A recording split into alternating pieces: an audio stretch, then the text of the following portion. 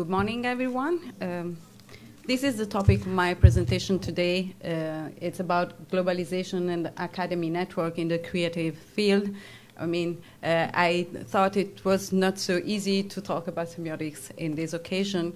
And first of all, let me thank all of you for inviting me to take part in this conference, which is really covering an important topic, not only for my job, but also for, in general.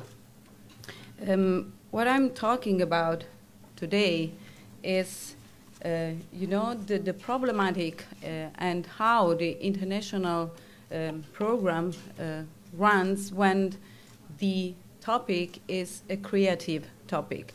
Because, as you know, it's not the same to have exchange programs and connection with the academies and university in all the fields. So what happens when we are talking about not medicine, not engineer, but about something so not material, like creativity and arts and design, especially in design. So few words about the academy I represent today. This is the name of the academy is Quasar Institute of Advanced Design, and the academy is located in Rome. And my role in this academy, so maybe that you can understand the reason why I'm here, and maybe if it could be also important for you to have this information. So about the university. The university is located in Rome, really in the center of Rome. It's not a case that I show you. Maybe someone of you can recognize Castel Sant'Angelo. It's one of the most beautiful places in our city, and the academy is located really near the Castel Sant'Angelo. That means if someone of you knows Rome, that the academy is really a small academy. You can't be in the center of Rome if you are a big university, if you are a big institute, because in the center of Rome you have not big buildings. So we are located really in the center of Rome, and we have quite not a long history, but for this field it's quite a long history, because the academy was founded more than 30 years ago. Actually 31 years ago, and at that time the academy was founded by the former chief of the architecture faculty, the public architecture faculty in Rome, the most important public university in Rome, and he wanted to create like a spin-off of the public university, because in the public university there were so much students and they had not the possibility to dialogue and discuss with the companies and to have a space for, the real research. So 30 years ago he founded this academy just to have the possibility to dialogue and discuss with the companies, the private company, and to have a place in which they could research in a creative sense. At the moment, as I told you, we are such a small academy. Our students are not more than 400. Compared with my colleagues, we are really like a family, like an Italian family. The students are really not so much, and because it's also a question of quality of teaching in this field, because we can't have classroom with more than 20 students, because it's impossible for a teacher to know each student if they have in the classroom more than 20 students. And in this such field, it's really important the relationship between the student and the teacher. We have only undergraduate and postgraduate programs. So we have 4 undergraduate programs and 4 postgraduate programs, also master's degree, and then the summer courses. Then we have tailor-made courses, if you want to learn something specific. But these are really a few programs, because the importance is the quality of teaching, because for in Italian, to teach design, and if you know what the Italian design means for the Italians, it's such a responsibility. Because the topic of this university, I mean, you are all scientists in this university, humanities, and maybe arts and fine arts. It's not the topic of this university. Maybe it's, you know, it's also important to say a few words about the design. What is design, and who are a designer, so you can understand why I'm talking about a special internationalization. What about design? What is design? Today, you know, we are living in such complex world, in such a fluid world we see, so everything is changing in every moment, because the new technologies are really influencing all our lives. So design is now can be understood according to concept. Design is a culture and a practice. That means that you have to have a lot of skills in order to occupy this field. A vision, first of all. You have to know, to have an idea that what you want to obtain. You have to have the knowledge about the resources and the materials and the quality of materials, of course. And you need a good strategy in order to build your idea in something really practical and concrete. Design is also a strategy. So you have to put in contact more actors in the economic field. So the designer has to be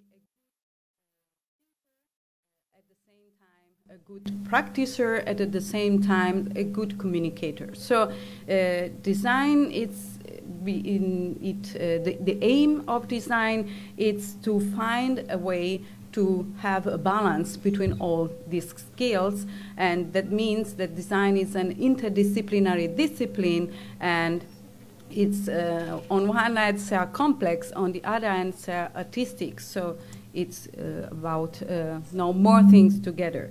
And who is a designer, and what a designer does? Designers are project experts.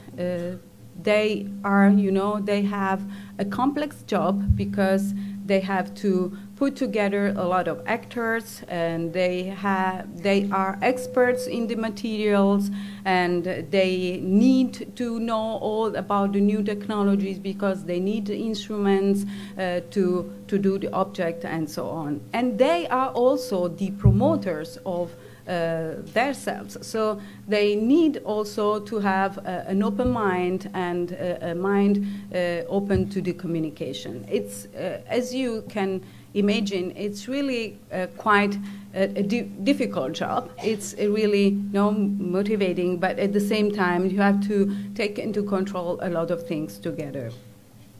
And if this is design in Italy, it's something for us also special.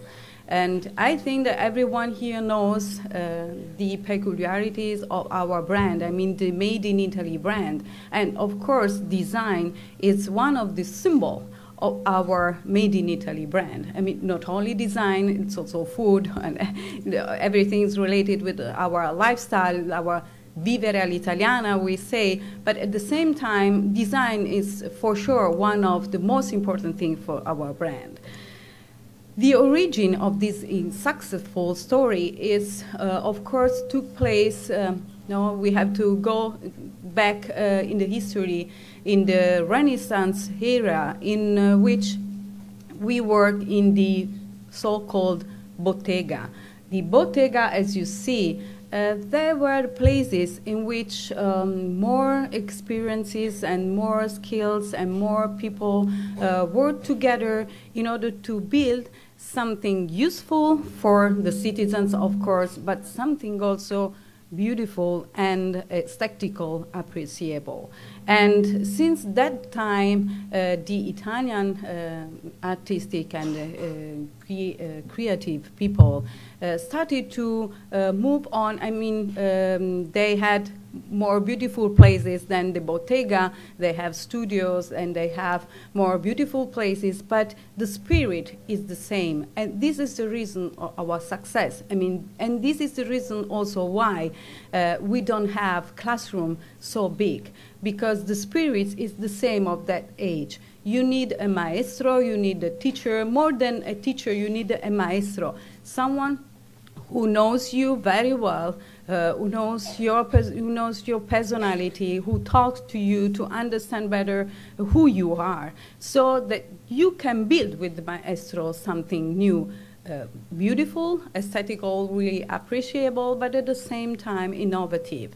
This is really a big challenge, but this is what made the Italian design a successful topic and well known all around the world.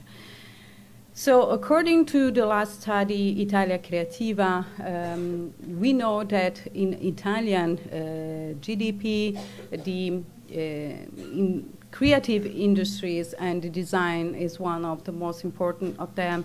It's really something really important.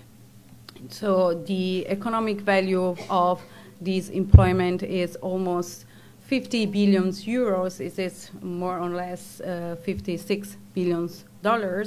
So you understand that for the Italian society, it's really important to invest in design. But you know, as I mentioned before, the Italian design is a symbol of our Made in Italy brand.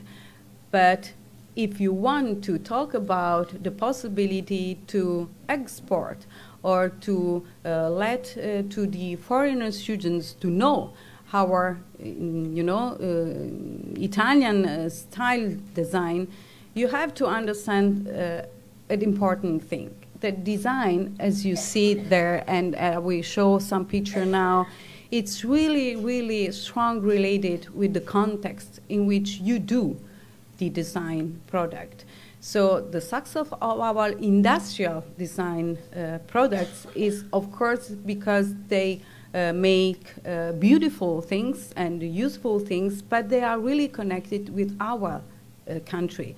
As you can see in this picture, this is a masterpiece, of our Italian design. But of course, if you see this object, you understand that behind the object, this is a way of life. This is our coffee machine, and the mocha machine, it's one of the objects that we use more in our life. But of course, it's our culture and it's our way of life. So its design is something aesthetically really beautiful and it's useful, but it's taught by ourselves and for our culture.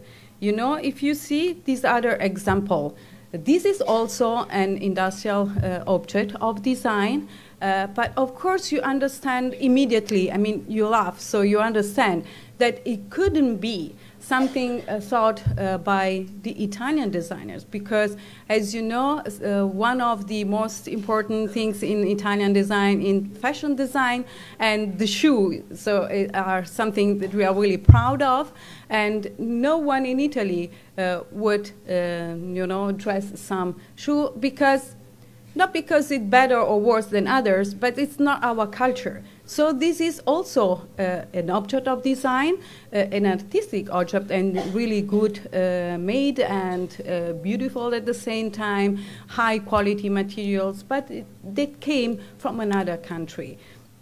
So as this other masterpiece of, the product design, this is obviously thought for another culture, so Russian culture, as the Scandinavian design is something really peculiar, and the Scandinavian approach to design is really, really important for the Italian design, but obviously it's something different. You can see just with a quick briefly, that is something really different.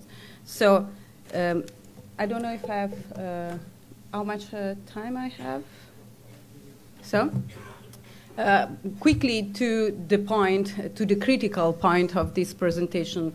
Because of all the things I said before, I mentioned before, you really can understand that the Italian design and to teach the Italian design style is something quite delicate. So if the internationalization is, the aim of the internationalization is to generalize a product, you know, in order to be sent over the world, you may understand that could be something really useful and richful for our country, but also a risk for our country. Because, you know, as the globalization does, the standardization of the products, even if the Italian design plays a big role in this field, because most of the product in the design field are influenced by Italian products. At the same time, this is really an opportunity on one hand, but on the other hand, a risk. So what's the solution? I think this is not, they are not solution, but I wanted to show also briefly a case history about Zara. Maybe, do you know Zara? Yes. You know, the problem of Zara is not a problem. I mean, this is really the consequence of globalization. They have their own designers. That means that all the designers of Zara, they are the Zara designers, all the products of Zara are the same all over the world. So it's fine, Zara is nice, but at the same time, you don't really, they have no soul. I mean, like the product of design that they have to be a soul, and the soul is the soul of the country in which the product is developed. So about the problems in this field and the internationalization. What about the exchange programs? As you can imagine, it's not enough for foreign students to come in Italy just for one semester to do some exams in Italy in an Italian academy to learn the Italian style and the Italian design. So it's quite difficult for us, you know, to make the exchange program just in order to have 2 students here and then 2 students there. Because after a semester and also after a year, it's quite impossible for students to leave the situation there in Italy, to enjoy the taste of the Italian style lifestyle, and then to come back and to do what? It's really not so useful at the same time. The importance of the Italian language. According to everything I taught before, it's not only a question to learn how we choose the materials, how we project an object, how is our methodology and our approach to the strategy. It's also how we live. And how is Italy, and how beautiful is Italy, and how ancient is Italy, and the history of Italy. So if you don't know the language, I mean, you can come at university, you can take your lessons in English, but then you have to live in that country. So you have to speak with the people, and you can't understand the taste, and you can't come back and telling really, yet now I know the right approach to the design if you don't live there, if you don't speak with the people, if you don't enjoy the vita all'italiana, the bella vita. I mean, it's not so bad to live in Italy. So this is also for the internationalization something critical, you know, because it's not easy, the Italian language, to come and speak the Italian language. For the cooperation, what does it mean? That the most important thing is to build programs together, to build something together, to build double degrees, to build short programs, long programs. It's not so important. The important is to build something together with the other university. It takes time, of course, because it's not the same to have a simple exchange program and a simple exchange of students and teaching exchange. But at the same time, it's really useful for really go deeply to this field. If I have 3 minutes time, I wanted, if I don't, it's not a problem. If I have 3 minutes time, I wanted to show a video. The video was made for our students, the graphic designer students and the interaction designer students, for the NAFSA of 2018. NAFSA is the International Association for the Educators. So they made this video in order to show how does it mean to live in Italy and to, not to live, but to study in Italy and to enjoy the Italian life. So enjoy the video and thank you.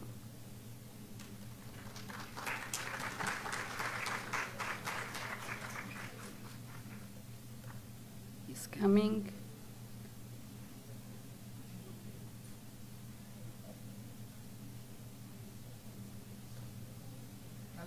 Yeah, I allowed.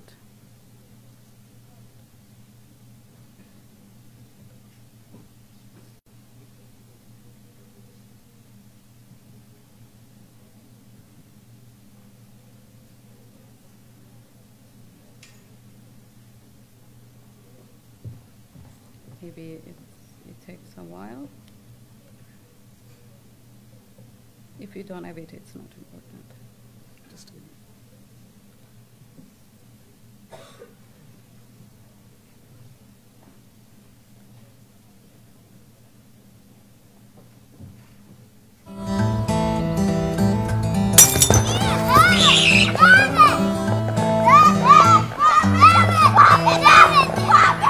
Hey, stop that. What's up? Oh, I see. Well, you asked for it. Kids, it's time for me to tell you the story of how I met your mother. It all started about 10 years ago, when I was a young engineer and she just graduated from high school. She was stunning. We shared lots of the same interests and we did everything together. One day, while we were in the park, she confessed that she wanted to continue her studies in Rome at the Academy of Fine Arts. It was her lifelong dream. I thought it was a really good idea, and Rome would also be the perfect place for my PhD.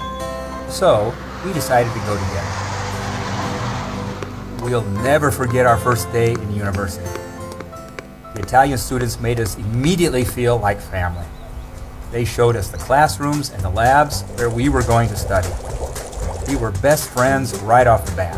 Italy is full of wonderful places to study, even outside. One in particular was an inspiration for both me and your mother.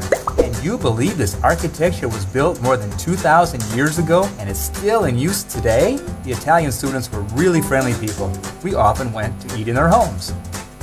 Hey John, what are your plans for tomorrow? We're going to Florence to visit Maria. She's an Italian friend of Lee's and she's studying fashion design.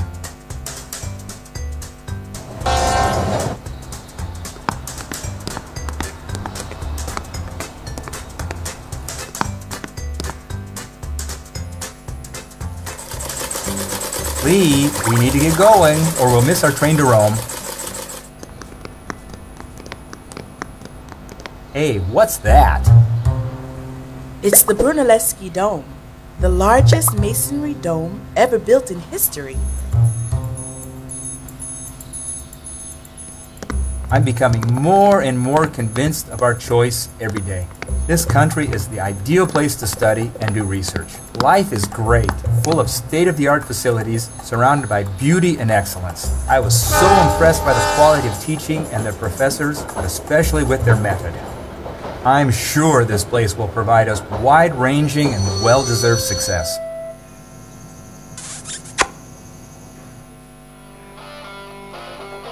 Hey Dad, when will you take us to Italy?